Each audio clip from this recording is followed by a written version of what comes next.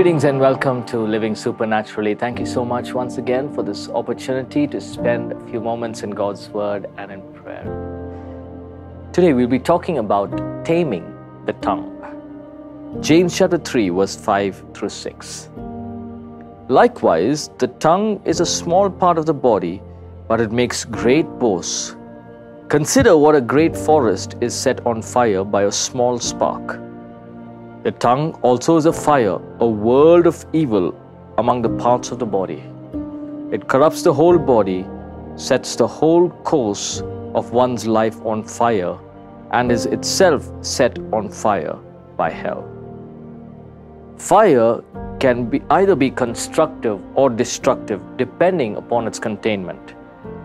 James writes that poorly chosen words are like sparks that cause a great fire. Both bring immeasurable damage. A little gossip runs its course, and who knows how much damage it causes. A careless word spoken, and a person is left wounded and scarred for a lifetime. Bitter words, hateful words, and foul words must be crucified with the flesh, or they will dominate our speech. Our flesh does not have the power to tame the tongue. Only the Holy Spirit can. Whatever good gift God creates, Satan perverts.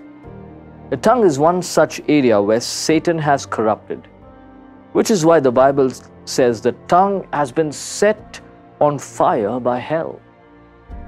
We defy Satan's evil attempts to destroy our lives through the tongue when we commit ourselves to the daily lordship of Jesus.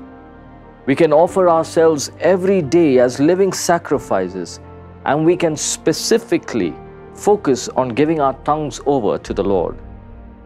Set a guard over my mouth, Lord, and keep watch over the door of my lips.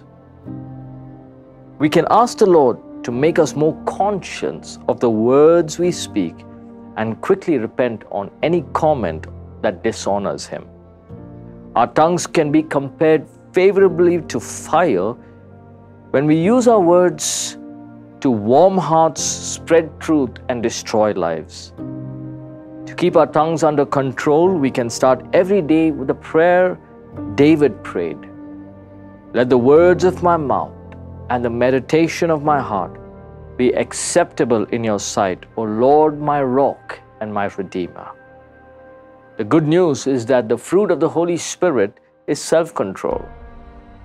Though no human being can tame the tongue, the Holy Spirit of God can.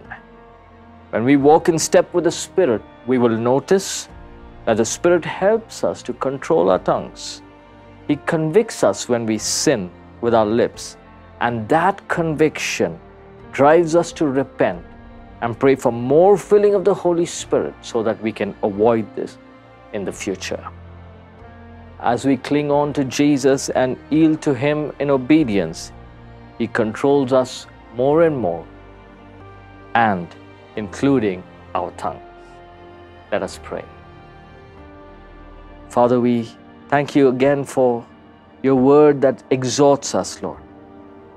As we read today, the tongue is like fire that can cause damage. I pray, Lord, that as believers, that we will learn to use our tongues appropriately, that the words that we speak and the meditations of our heart, Lord, will be acceptable and pleasing in Your sight.